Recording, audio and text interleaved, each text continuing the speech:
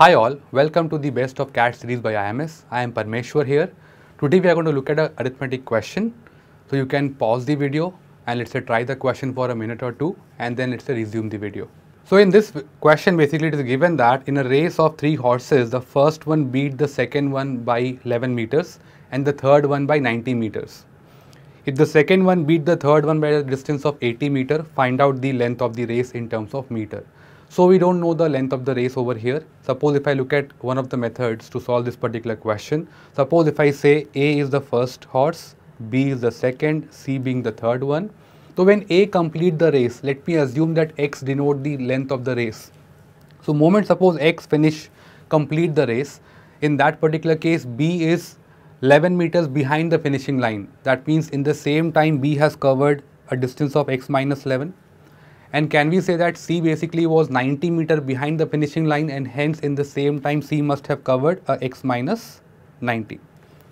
So if someone asks you what is the speed ratio of A, B and C, since the time taken is constant, so one can say the ratio of the distance must imply ratio of their speed. So speed ratio of A, B and C should be nothing but X is to X minus 11 is to X minus 90. In the second scenario, it is given that second horse beat the third one by a distance of 80 meters. This simply means that when second horse has covered a distance of X, in the same time C has covered a distance of X minus 80.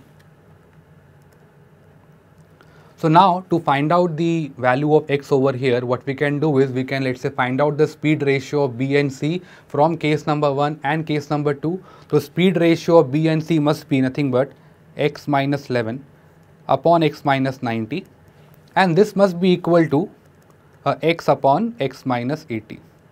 Let's cross multiply now. You will get X square minus 90X equals to X square minus 91X plus 880. X square get cancelled out. So one will get nothing but X is equals to 880. So since X was taken as the length of the race and that was supposed to be answered, so my answer for this particular question will be 880. Let us now look at another way to solve this particular question without taking any variable into account. So in the second method, suppose if you try to visualize, when A complete the race, B was 11 behind and C basically was 90 meters behind A. So in the second part, what is going to happen is when B reaches over here, the finishing line, at that point one can say C is over here. So understand B, green color implies basically the second situation when B complete the race. So let's understand one thing. In the time, B has covered this 11.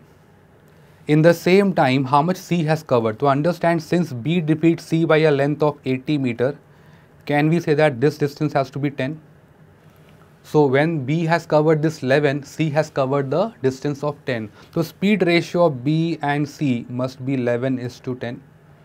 Now what about the winning margin? If you look at in this particular case, when B covers a 11, C covers a 10. So if the distance is of 11 meter, the winning margin must be of 1 meter.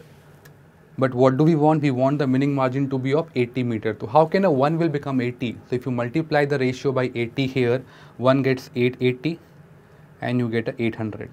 And one can see here that the B has defeated C by a length of 80 meters. So this way you don't need to even take any variable into account. So now try a similar question and maybe try the second approach to solve that particular question and kindly put your answer in the comment section.